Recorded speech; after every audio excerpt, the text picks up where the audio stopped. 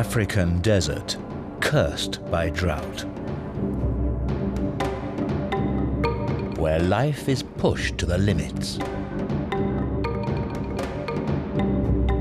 An endless land driven by strife.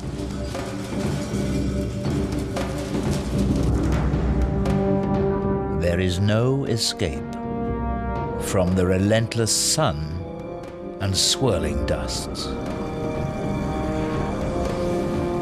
But there is a secret hidden in these hostile plains.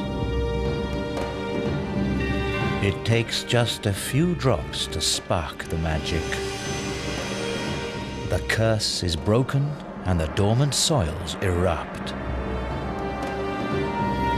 into an array of color unmatched by any other on Earth.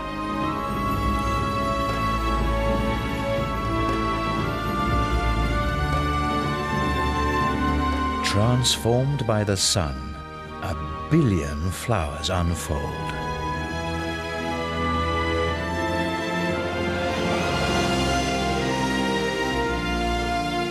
This is Namaqualand, Africa's desert garden.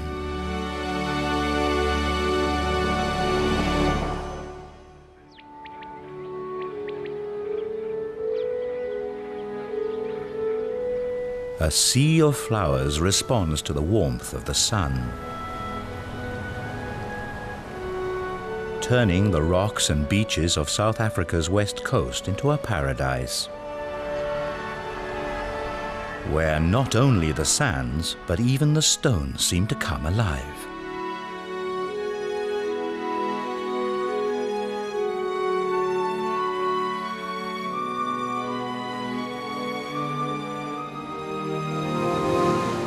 Stretching from the Atlantic Ocean in the west, over sand dunes and massive plains, the splendor extends 100 kilometers inland until it meets an 800-meter high escarpment.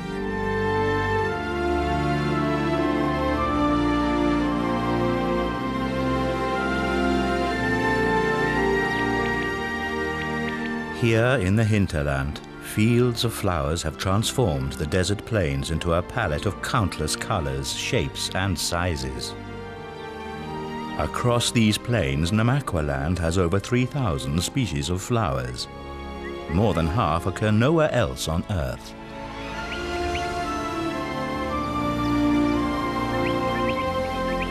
This extravaganza of flowers is the result of a connection between Namaqualand's geography and weather.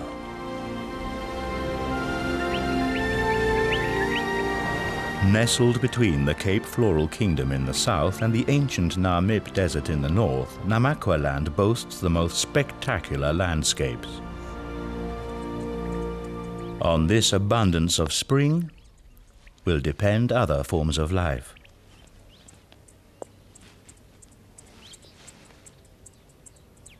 Ostriches are true Namaqualanders. This male is brooding a clutch which has just started to hatch. The chicks have a bountiful garden awaiting them.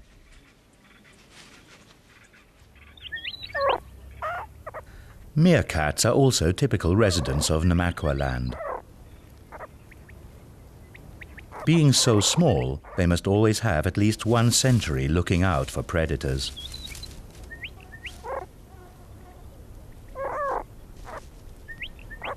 Even now, in the full flush of spring, more recent inhabitants are the people who gave their name to this place, the Namas.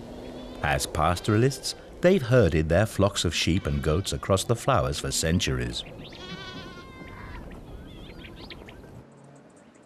Now in full bloom, Namaqualand is a hive of activity.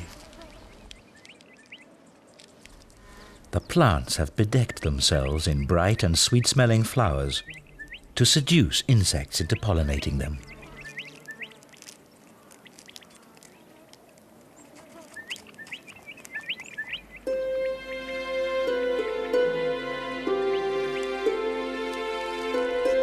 But with billions of flowers from thousands of species blooming at once, the competition for pollinators is intense. Vying for the attentions of their insect suitors, the flowers have evolved a brilliance of color and variety unmatched anywhere else on Earth. Some plants have taken a more literal approach to seducing insects. The beetle daisy mimics the shapes of its pollinator, enticing passing mates to join a beetle orgy that is merely an optical illusion. Other plants entice a select few with a rich but hidden reward. Over millions of years of living and evolving together, some plants and insects have forged a special relationship. The goat's horn flower offers thousands of tiny but highly nutritious oil droplets to its specially adapted partner. The oil-collecting bee has long front legs specifically designed for inserting down the flower's oil-laden horns. It gathers both oils and pollen to produce a rich mixture on which she will lay her eggs. She must visit other flowers for nectar to power her flight.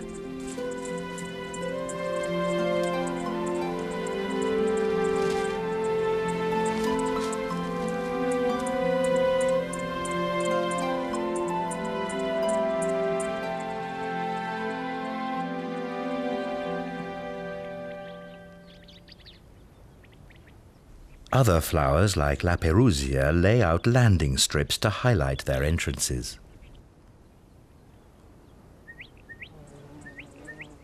Only a long-tongued fly is able to reach La Perusia's deep well of nectar. The flower reaps its reward when the fly collects a faceful of pollen and carries it away to fertilize other flowers.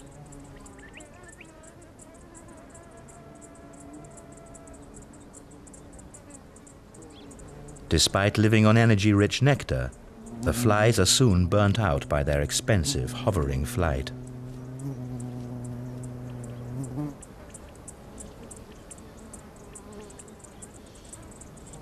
Babiana flowers have landing lights only on the bottom petals to direct the angle of approach to its visitors.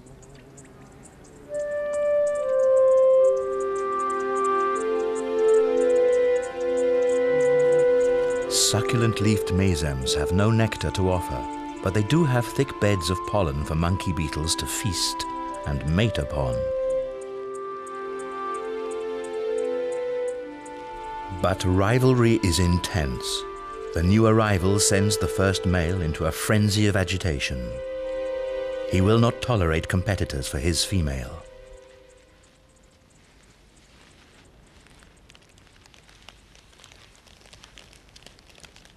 The clashing of spurs can be so violent that sometimes a male may break his rival's legs.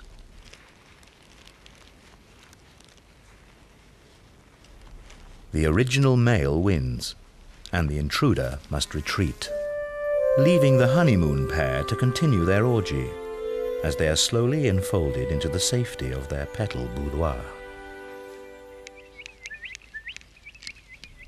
But some insects are immune to plants' seductive ploys.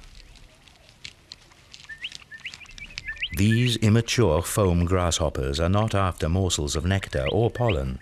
They want the whole flower. They need to triple their body size before they can breed.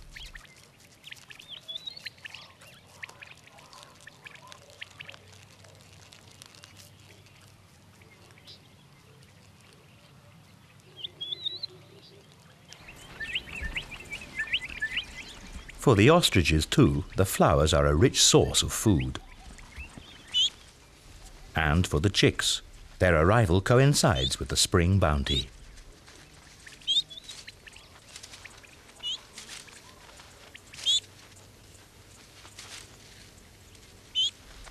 From their perspective, the forest of flowers must seem like an impenetrable jungle full of dark secrets.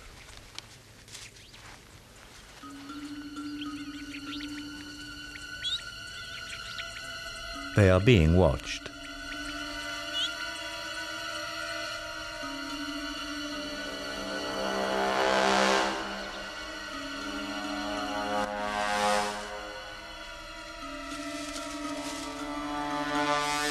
But the caracle's cover is blown, and now he must meet the parents.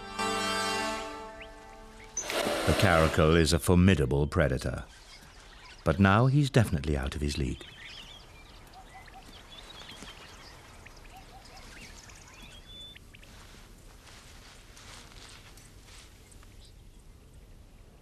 At dusk, the colors fade as the flowers close for the night, guarding their precious pollen from the dew.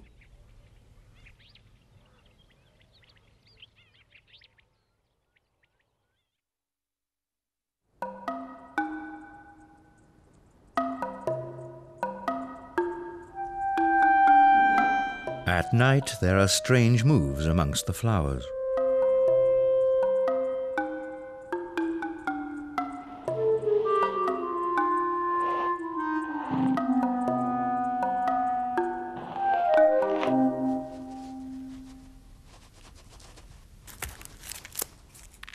The underground thieves are mole rats.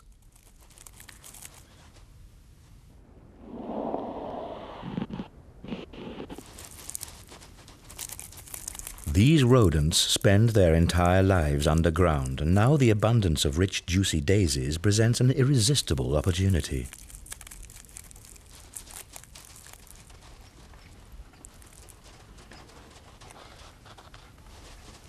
Soon they have gorged themselves on the brief plenty.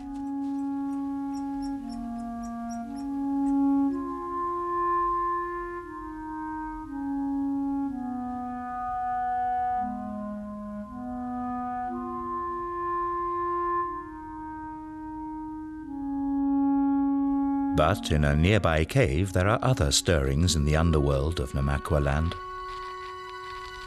Trapped in the body of a larva for 2 years, an adult emerges for the culmination of her life. Like magic, the threadwing lacewing unfolds and prepares her bridal gown.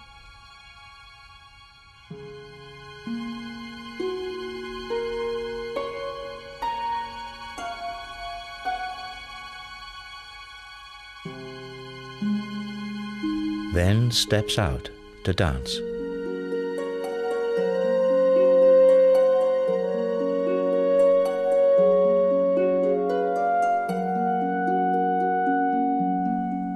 A suitor waiting in the wings joins in the mating dance.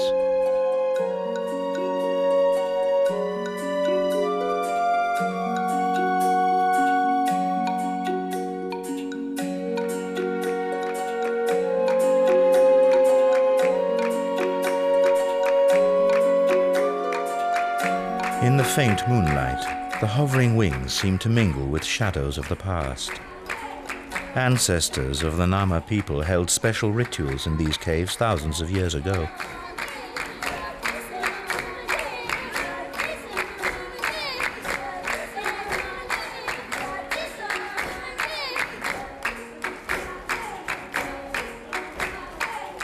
These will be the lacewing's final moments.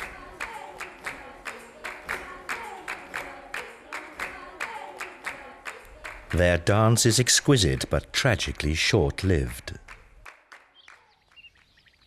Like the tumultuous Namaqualand spring.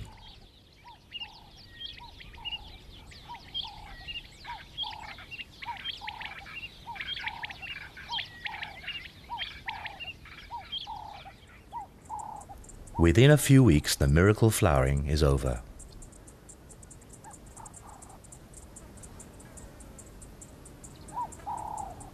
As the sun increases its intensity, the fragile flowers begin to wither.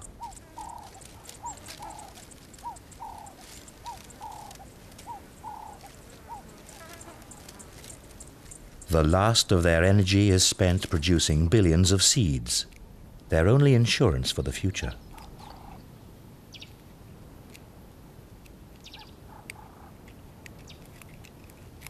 Harvester ants raid newly dried out daisies, dispersing the seeds as they begin to stock their larder.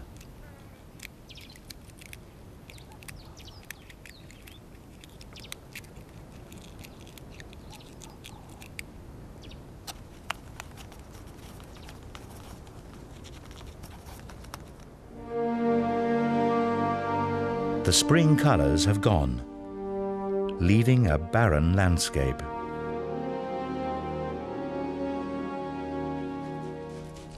The meerkats emerge to a whole new challenge.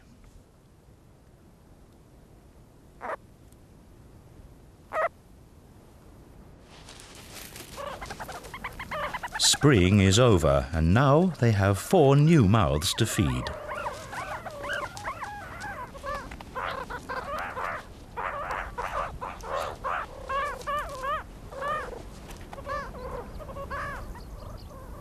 Only 3 weeks old, the pups are up for the first time and will need to be fed for at least another 2 months.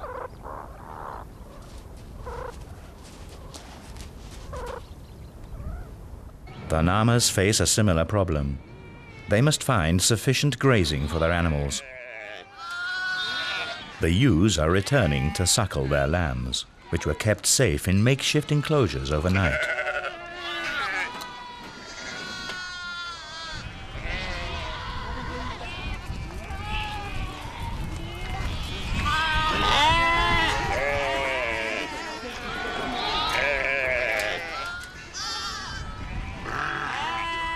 As the land dries out, Namaqua sandgrouse fly for miles in a daily quest for water.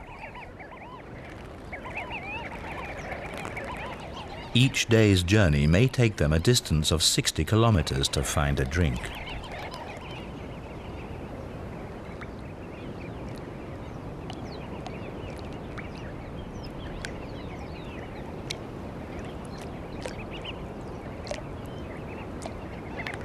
But the precious water is already turning to mud. Namaqua sandgrouse are well adapted to this desert, but they must have water every day. Soon their thirst will take them to even more faraway sources.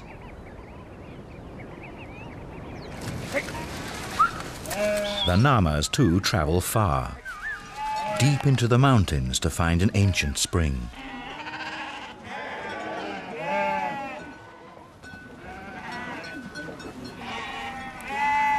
In the stark hills of this increasingly arid land, the spring is a rare oasis.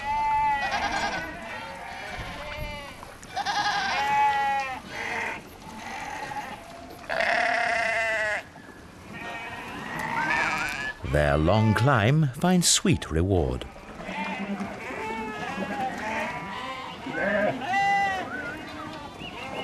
But for all Namaqualanders, life will take a turn.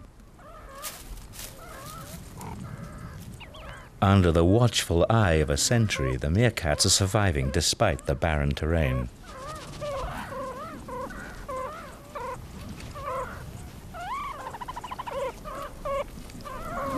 With their powerful sense of smell, they are past masters at unearthing hidden treasures. Their pups are inexperienced at finding food and beg incessantly from the adults, who are still prepared to share their pickings. An armored lizard takes in the early rays of the day.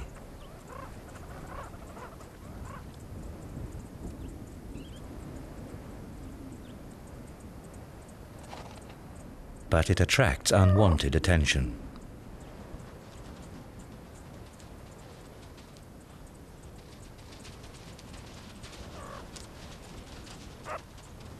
The meerkats will seize any chance for prey. At first, the stranded lizard plays dead.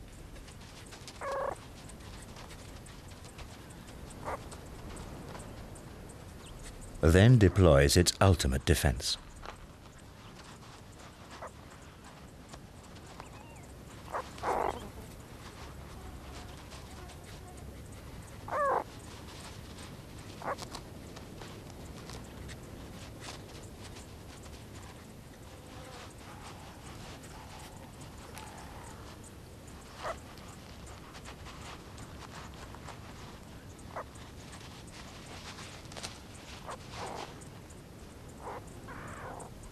Even these wily meerkats are defeated by the impenetrable ring of spines.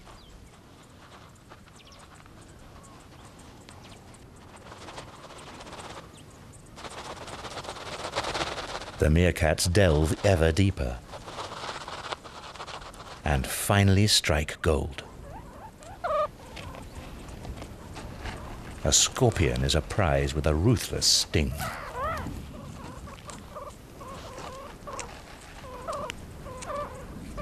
The sting can kill a child.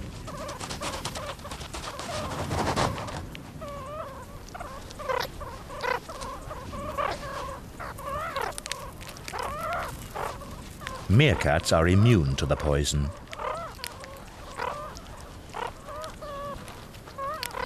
However painful, it's a substantial reward.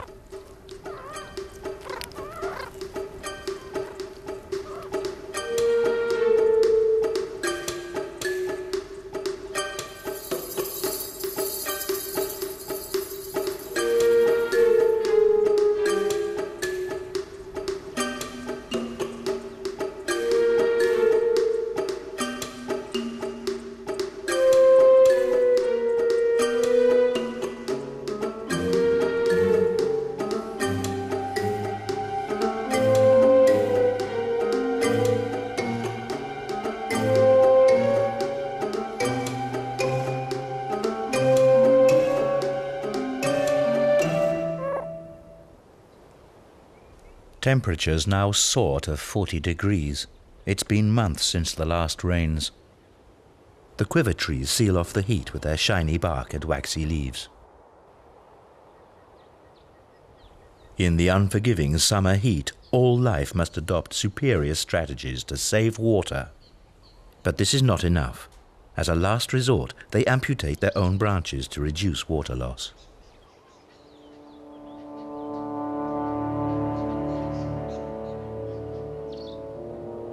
The relentless sun forces the meerkats into the shade.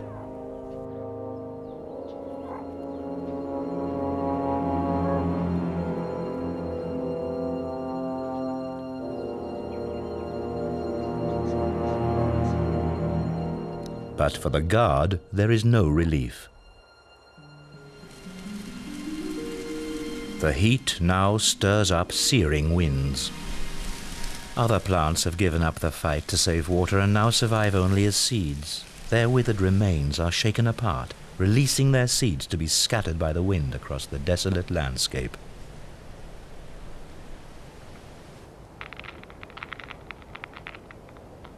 Whether on the wing of hot winds or on the backs of creatures, all seeds disperse, taking different paths to wait out their dormancy.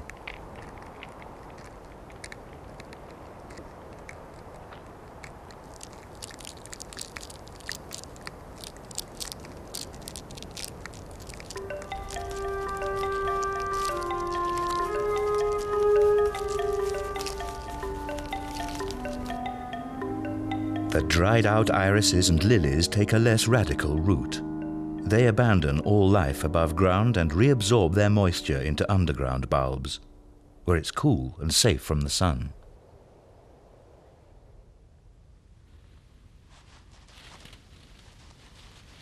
But in this dark underworld, the long-toothed robbers are still on the prowl.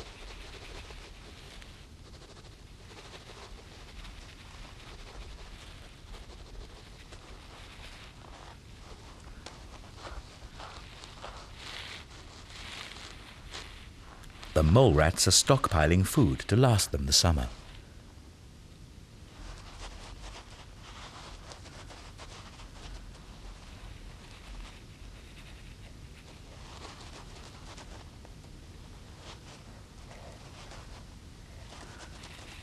Soon the soil will be too dry and hard to dig more tunnels in search of sustenance, and they will be totally dependent on their hoard of bulbs for both food and water.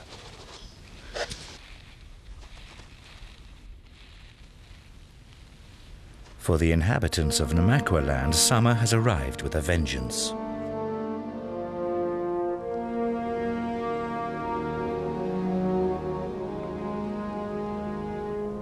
In the midst of this desolation, the foam grasshoppers are fat and preparing for their final transition to adulthood.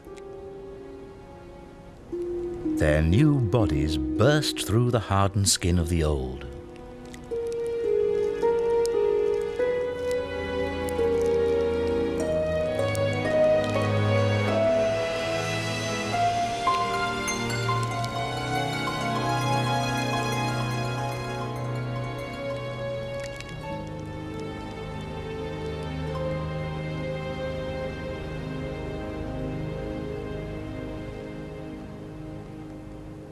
After 7 months of walking, they have at last grown wings.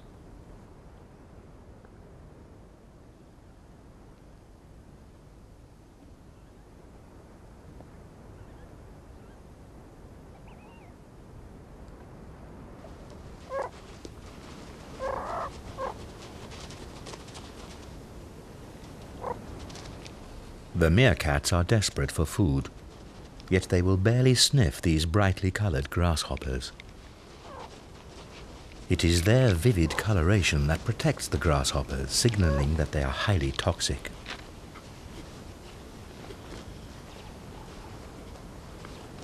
A single grasshopper's poison could kill the entire meerkat family.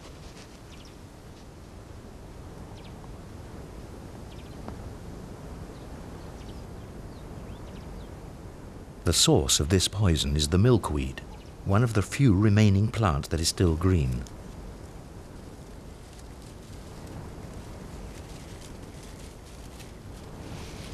The grasshoppers assimilate the toxins by eating the branches that are loaded with a cyanide. There is virtually nothing edible left in Namaqualand. Most of the succulents protect their precious water by producing chemicals that will make them unbearably bitter, or even deadly.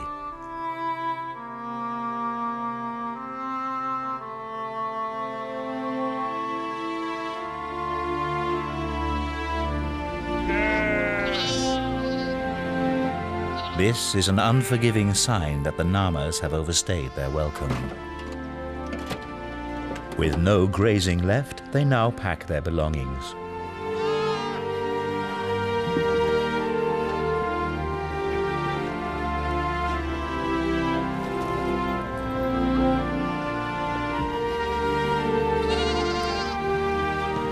It will be a long and unforgiving trek.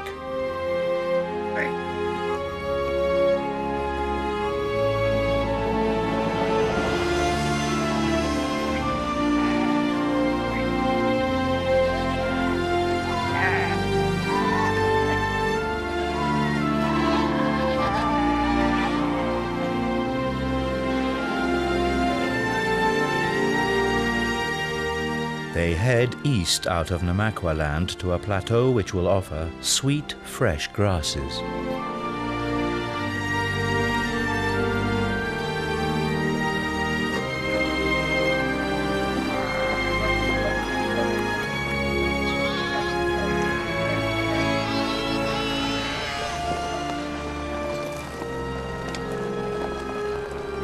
They leave this land where there are no traces of its former garden.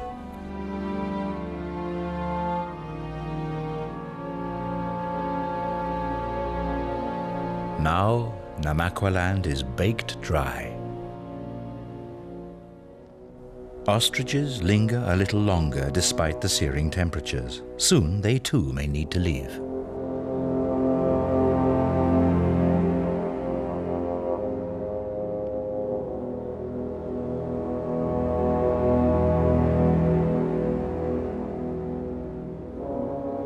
Even the succulent dwarf mesems on the quartz plains give up the struggle and reabsorb the water left in their soft leaves.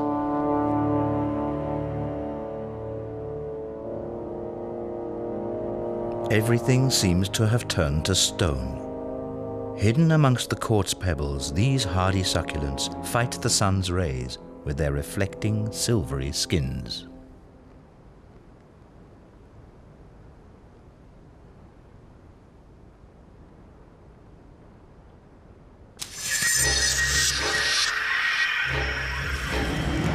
The meerkats are frantic. They are too small to migrate.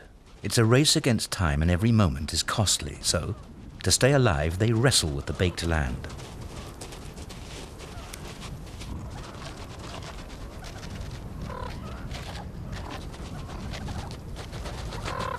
Now all their food with vital moisture will come from underground.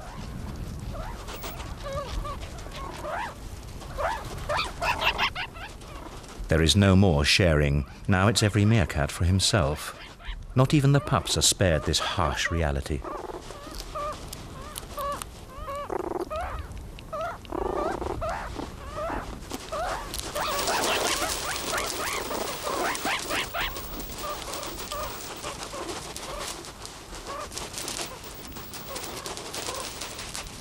group's family ties are stretched to the limit.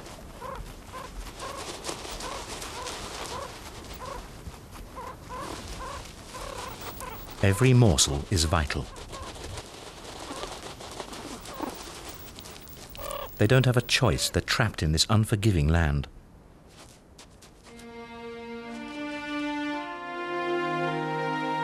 Only 100 kilometers to the west, life is very different. At the coast, the relentless heat is relieved by the icy Atlantic waters rising up against the shores of Namaqualand. Moisture in the air condenses into life-giving mists.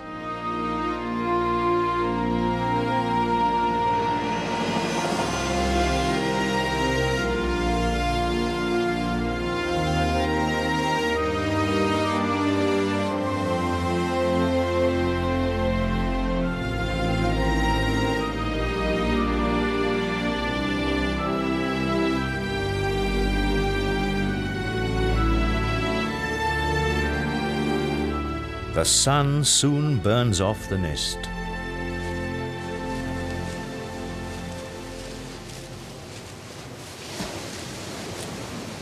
But the mist will have left its mark on the thirsty vegetation, attracting many ostriches down to the coast.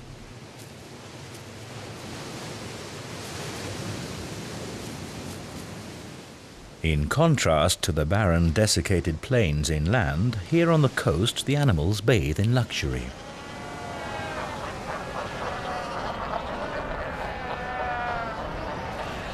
Traveling all the way from the Antarctic, the Benguela current drives up a wave of icy but nutrient-rich waters onto the African coast.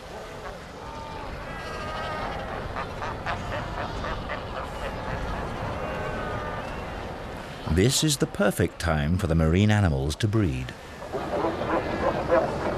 Cape fur seal bulls squabble over territories and their females within them.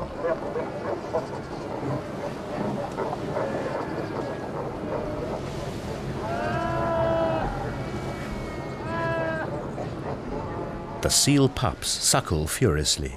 Within 3 months, they will begin to forage alone at sea.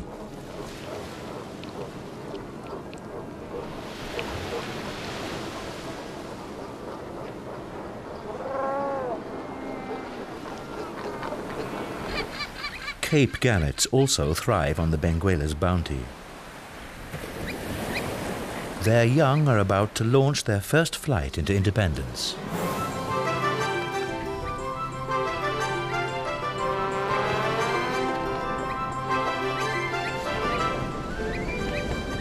This chick now learns from the adults.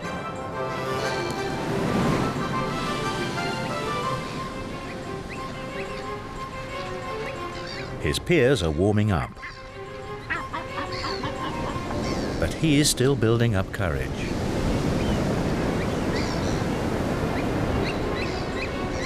The most difficult part is to clear the surf.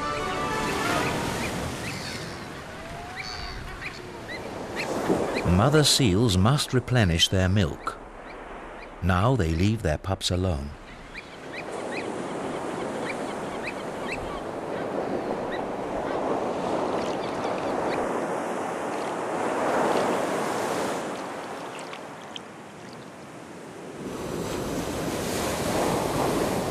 The gannet chick is still struggling to take off, and the sea seems so unpredictable.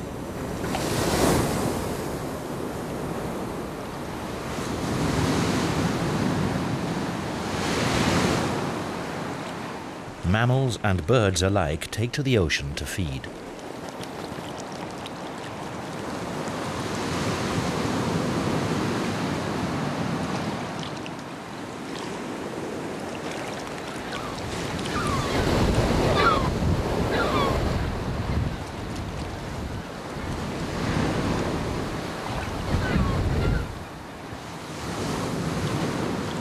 The seal needs to tear the bird apart before it can swallow such a large prey.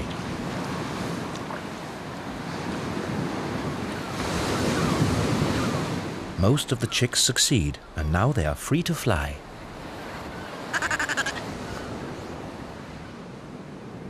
Seal pups are often left alone for days.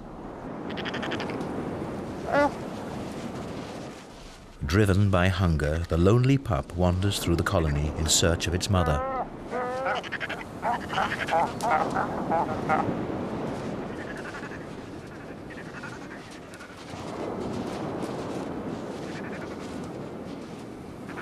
Although surrounded by 500,000 seals, the pup's cries will not be heard.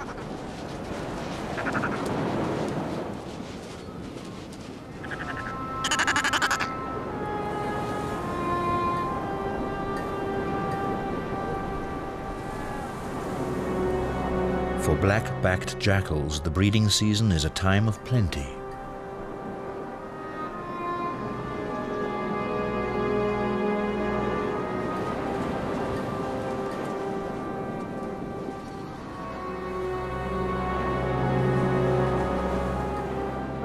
They prowl the beaches and home in on the desperate cries of lost pups.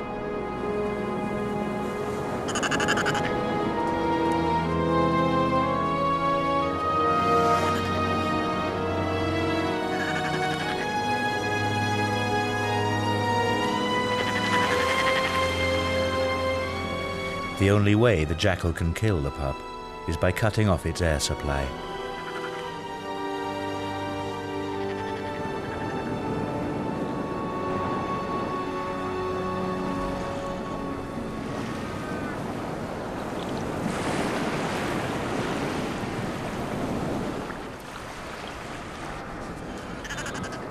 It can take the jackal half an hour to kill the pup.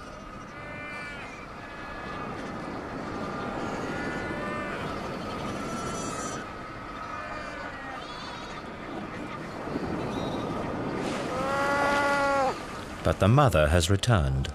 Jackals have great respect for mother seals. This one's lost the battle.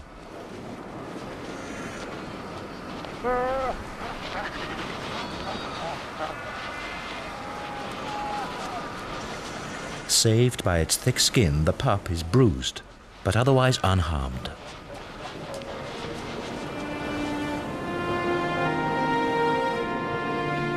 Eventually, the heat of summer wanes and the weather finally turns. Powered by the same current that nourishes these waters, great Antarctic storms break onto the land.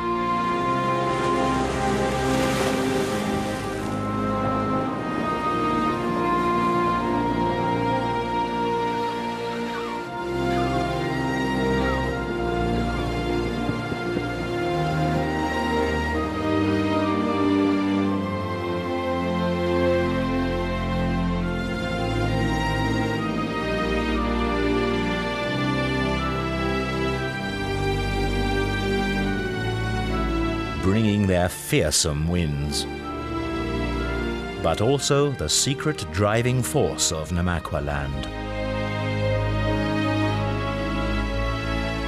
Winter rains.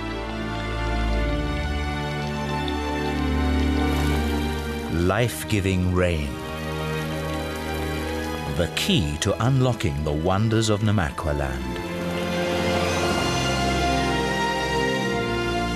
With the kiss of rain, mesem seed capsules burst into life, releasing their seeds instantly.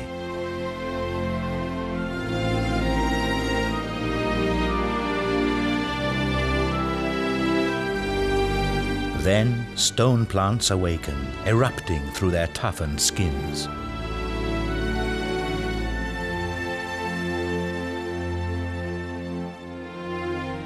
Set amongst the quartz pebbles of Namaqualand, living jewels once again begin to shine.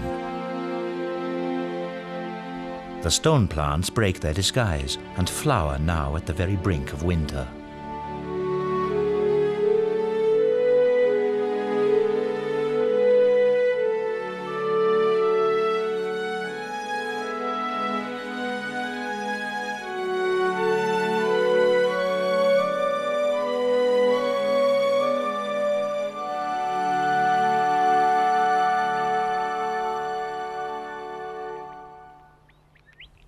They will be pollinated by the few hardy beetles who are able to withstand the cold.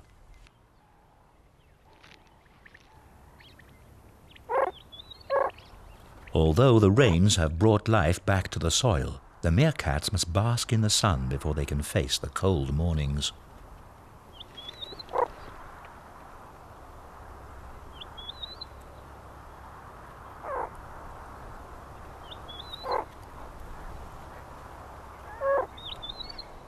Now, in the chill of winter, the quiver trees start flowering.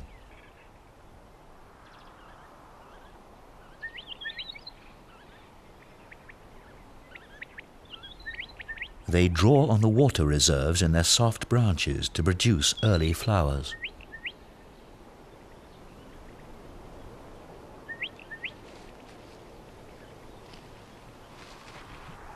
Seed-eating weaver birds are not above stealing the nectar. But it is the sunbirds like this malachite that the aloe desires as its prime pollinator. A regular meal of sweet nectar to stave off the cold of winter is an opportunity not to be missed, so the quiver tree is guaranteed of having its flowers pollinated at this time of year.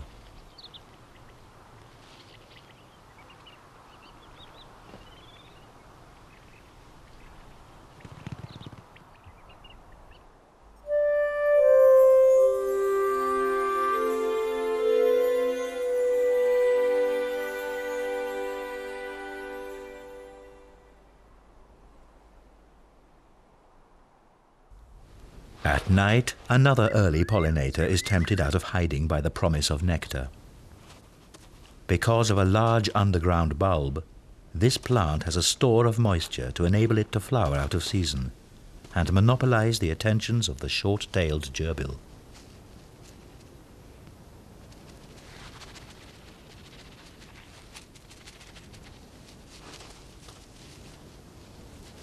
By coating the gerbil's whiskers with pollen, this plant is one of the only ones to achieve pollination by a mammal.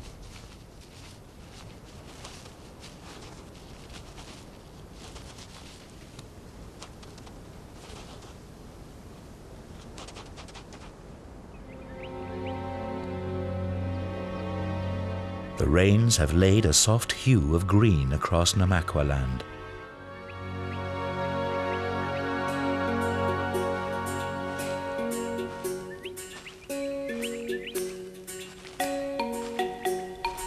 Amongst the ostriches, preparations are afoot to time the arrival of a new clutch of chicks with the next blooming of the desert garden.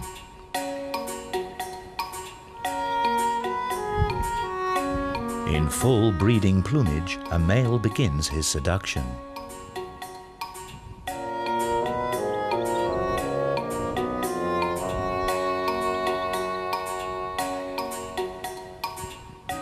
The female is impressed by his inviting feathery display.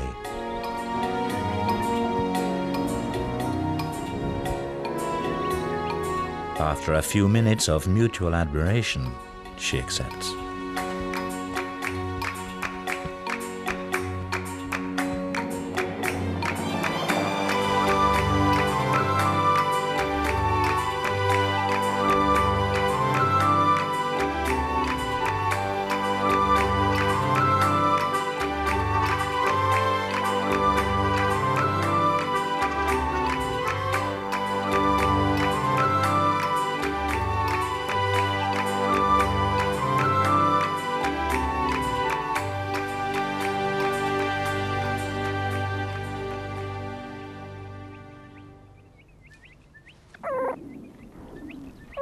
The changing seasons have brought a spirit of new life to the meerkats.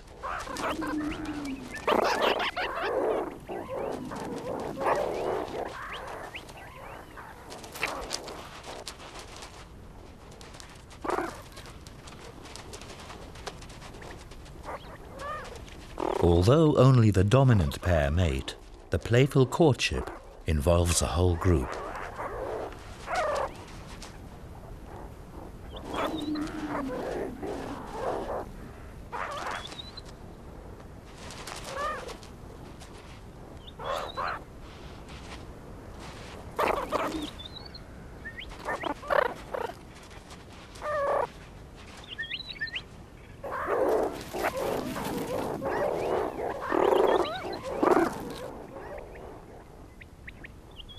Now, finally, these residents of Namaqualand can look forward to a bountiful spring.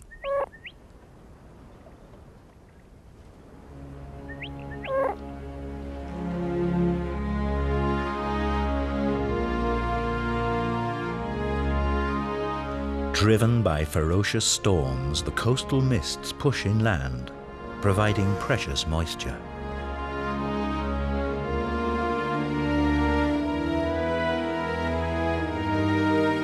Once barren, now the saturated soils burst into life.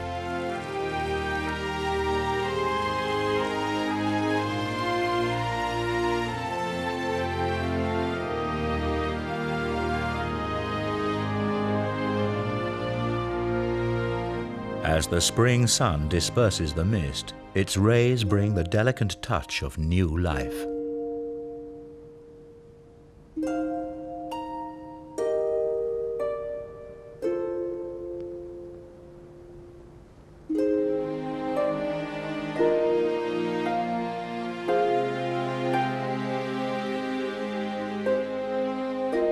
The miracle of Namaqualand begins.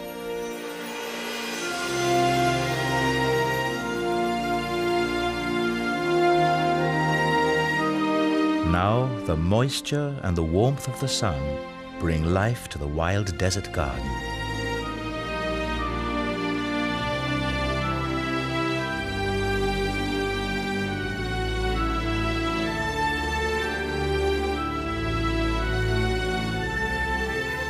Out of the desolation of the desert, the flowers put forth buds which explode into bloom.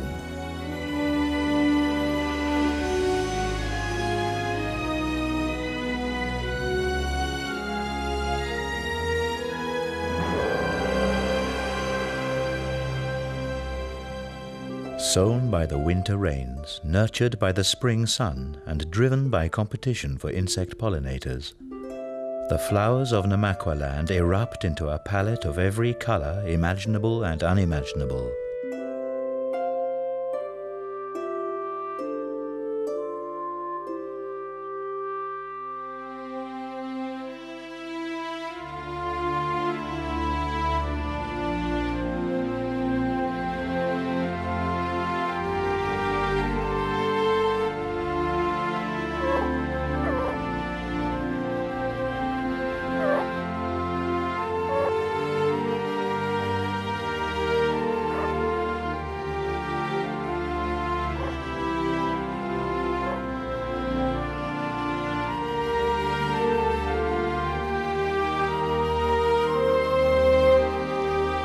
Once again, the desert transforms into the most spectacular garden on Earth.